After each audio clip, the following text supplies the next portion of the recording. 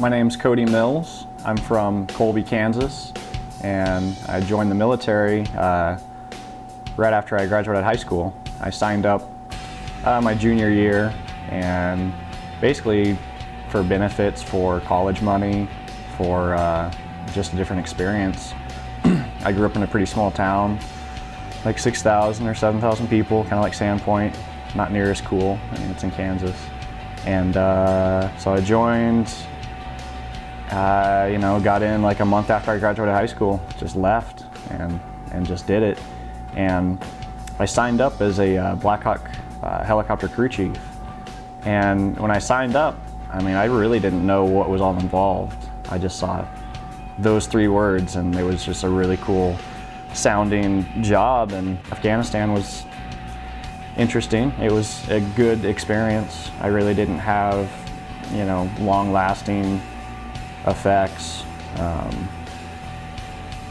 A couple close calls here and there. We had weapons. We had big machine guns. Each of the crew chiefs on each side of the helicopter had, big machine guns, and we went on missions almost every day. So, but it was an adventure, and I hope we did some good over there. I hope we can get out of these countries, and that's my personal feeling, and I think a lot of people feel the same way, whether they're in or not. Job with the BlackHawk, it can hold 11 people in the back, and so we did anything from taking troops to and from places. We did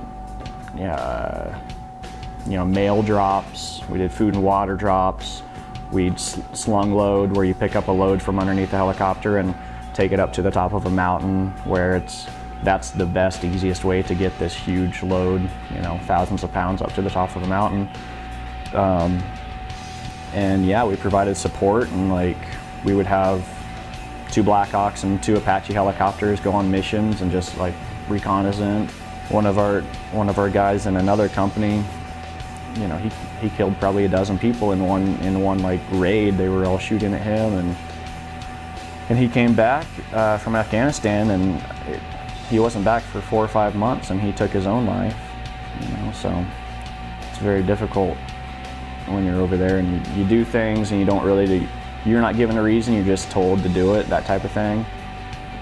Yeah, it's still pretty difficult when you get shot at, you're going to shoot back, self-defense, that type of thing. But yeah, I never had to fire my weapon at anybody, luckily, and I don't think I was shot at. So it's hard to tell when you're a couple thousand feet up. But yeah, I think a lot of locals were happy we were there, got positive response and negative, so it was interesting. But I was just over there doing what I could do and just surviving, and that's what I signed up for, so that's where I was.